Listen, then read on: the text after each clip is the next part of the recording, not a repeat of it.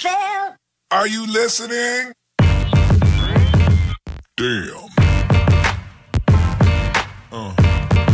Samsung Galaxy S8 review, how does it fare 6 months later? The Galaxy S8 and Galaxy S8 Plus are among the best flagship smartphones launched this year. Samsung has done a really good job with these two, right from the edge-to-edge near bezel-less design, to top-of-the-line hardware and more. We reviewed both smartphones earlier this year in May, and were completely pleased with the performance, cameras and software features. Now, 5 months later, it is time to look again at how the smartphone holds up. The Galaxy S8 was launched for Rs 57,990, however, after the recent price cut, you can now get one for just Rs 53,900.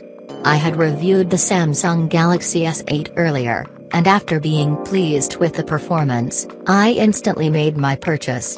And now, after using it as a daily driver since May, here's my long-term review to look back and see how well it fares. Cosmetics, you better put a cover on it. Sure, the front and back curved glass design looks appealing. Even after the launch of LG V30, Huawei Mate 10 and Apple iPhone X to name a few, the Galaxy S8 looks stunning. However, that comes at a cost. Firstly, the smooth front and back glass make the smartphone very slippery. There were a number of moments when it was close to slipping out of my hands. Luckily, my reflexes always saved.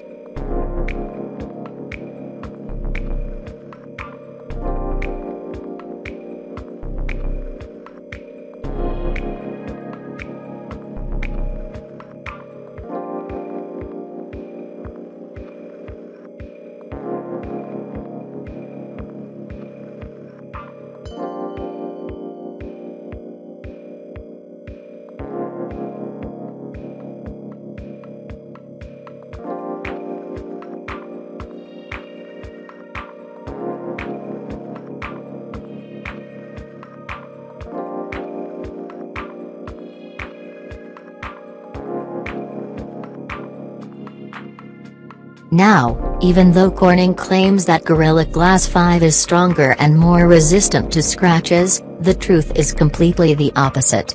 A friend who owns a Galaxy S8 Plus happened to drop the phone from knee level and the screen was left shattered. In my case, even though I didn't drop it, the front and the back managed to attract a couple of nasty scuffs. This is despite taking proper care and ensuring I don't keep the phone on hard surfaces or keep anything else in the pocket, such as keys. The scuffs are not easily visible, but are noticeable from an angle. While I am completely against applying a screen guard and using a case, getting one might be a good idea to safeguard your device.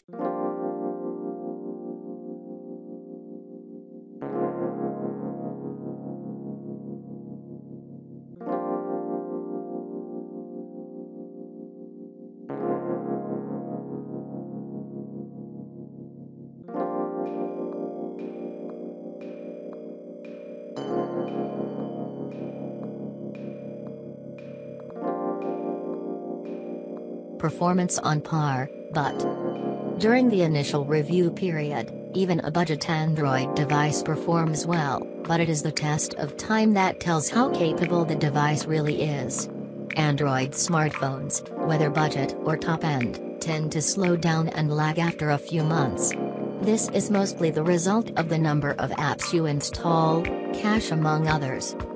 Most of the time that I've had the Galaxy S8, it has lived up to expectations. However, there were moments where it struggled. At times, when you really need it the most, there used to be a lag of 2-3 seconds, right from unlocking the device to opening an app. In fact, sometimes the apps force close too.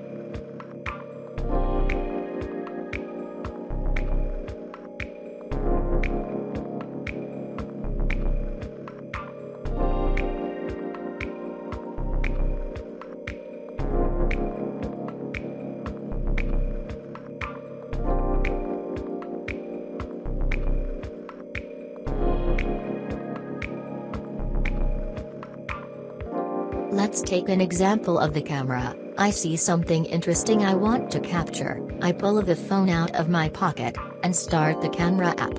Between me pressing the shutter and the photo saving in the gallery, there was a delay of 4 seconds. And the photo turned out to be blurry. So, if you want to quickly capture a fast-moving object, you can't really rely on it every time.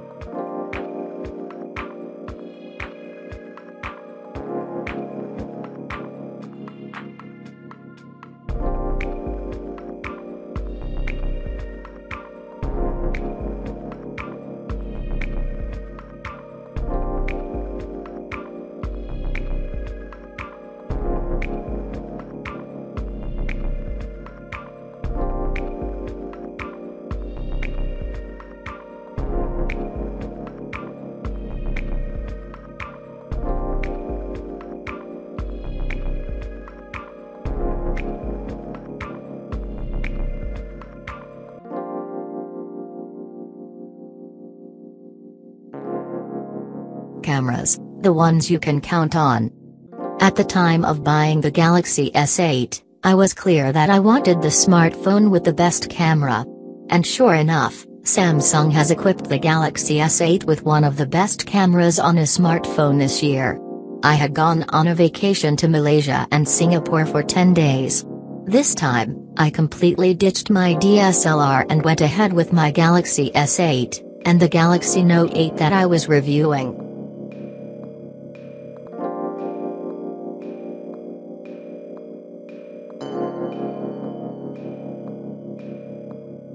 Samsung Galaxy S8 Plus camera review after 6 months. 12MP camera is the best on a smartphone thanks to new improvements. Snaps better low light photos and video. OIS is smoother than last gen.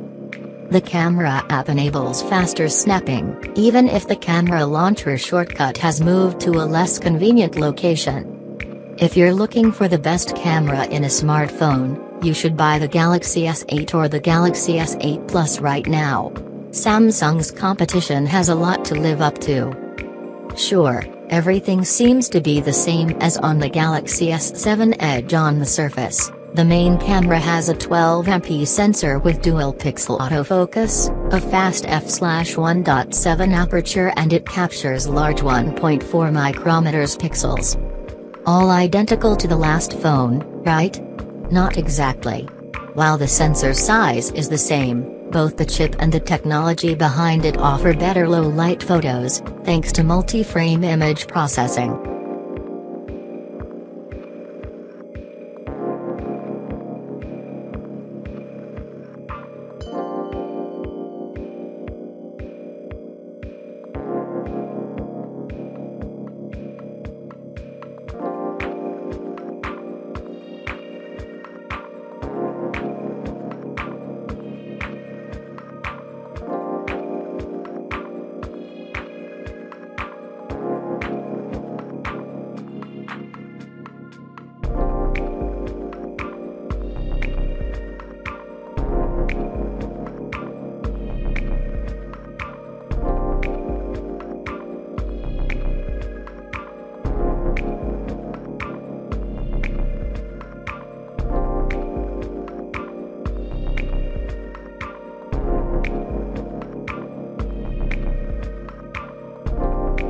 The Galaxy S8 is also water and dust resistant, and I've taken it for a swim and also inside a jacuzzi, and it's survived. The addition of Samsung Pay feature is a blessing. Wherever possible, I use my Galaxy S8 to tap and pay, and it also eliminates the need for carrying your credit and debit cards around. Samsung also rolled out Bixby Voice, AI-based virtual assistant, which is not only promising, but also has advanced features, compared to Google Assistant and Siri. You may not use it often, but it's good to know you have the option. So, at the current price tag of $700, the Samsung Galaxy S8 is still a worthy purchase if you are looking for an all-rounder of a smartphone with a very capable camera.